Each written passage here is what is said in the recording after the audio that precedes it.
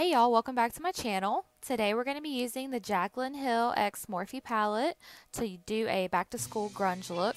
I'm using my Wet n Wild concealer to prime my eyes, and I'm taking my beauty blender and just buffing that out.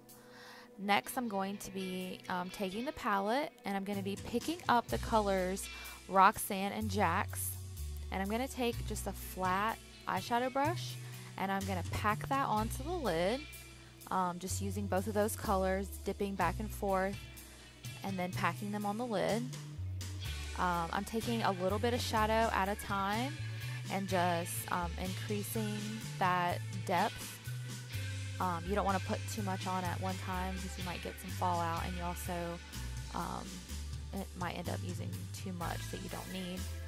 And then I'm taking that same Roxanne and Jax shadow and packing it on the other eye.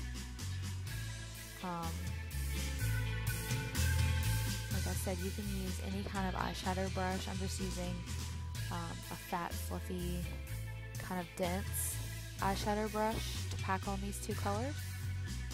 Okay, so up close view. Next, I'm going to take a blending brush and I'm going to dip into Pooter and Pukey, and I'm going to get on the edges of those last two shades, and I'm just going to blend those out with those two colors because we don't want any harsh lines, no edges, as Jaclyn Hill would say. And I'm just going to be blending back and forth, back and forth.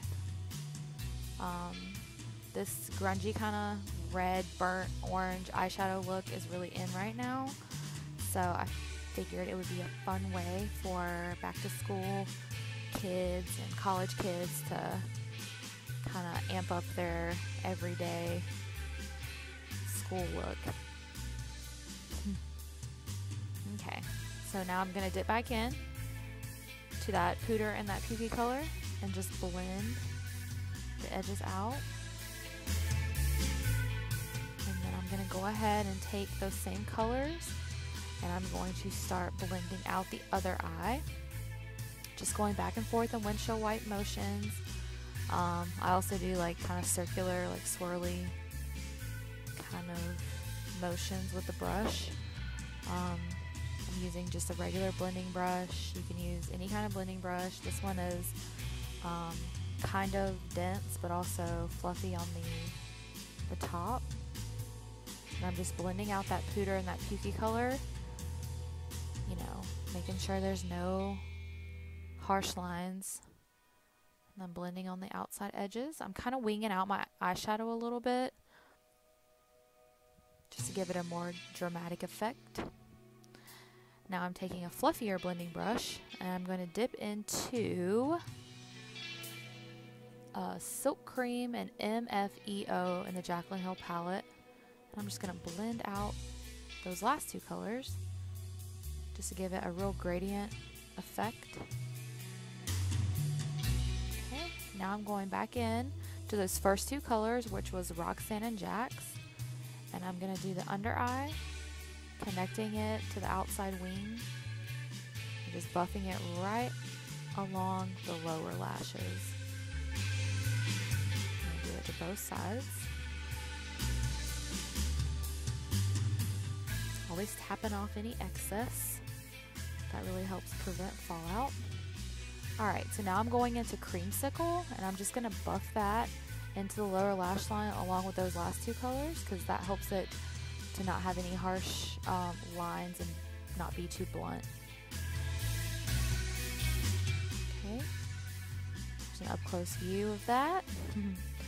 Now I'm just taking Rimmel London's matte Stay Matte setting powder, and I'm just kind of buffing that all along my face. I already did my foundation before. And then I'm going to take the Ofra Cosmetics Rendezvous blush. I'm just going to blend that into my cheeks. And then I'm taking the Wet n Wild highlighter, and that is in Precious Petals. It's called the Mega Glow Highlighting Powder. And I'm highlighting my nose, my cupid's bow, and my cheekbones. Now I'm just going to add some mascara.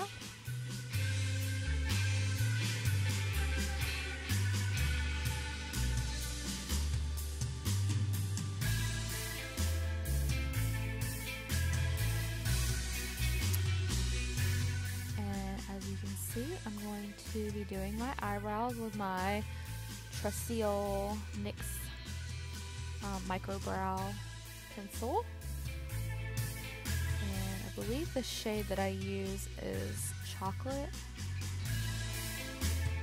And since I'm going for this grungy look, I'm going to do a little deeper, thicker, kind of more dramatic eyebrow, and then I just do the same thing to the other eye. But as we all know, eyebrows are sisters, not twins, so they don't have to look exactly perfect or exactly identical.